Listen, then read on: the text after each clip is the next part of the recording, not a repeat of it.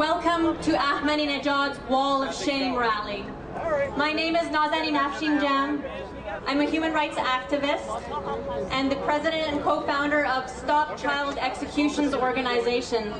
I have a petition here with 6,000 signatures for Ayatollah Boroujerdi. Ayatollah Boroujerdi is right now in prison only because he was advocating for the separation between religion and the state.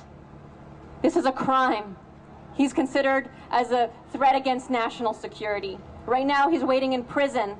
His health has deteriorated considerably and they will not even allow him to see a doctor.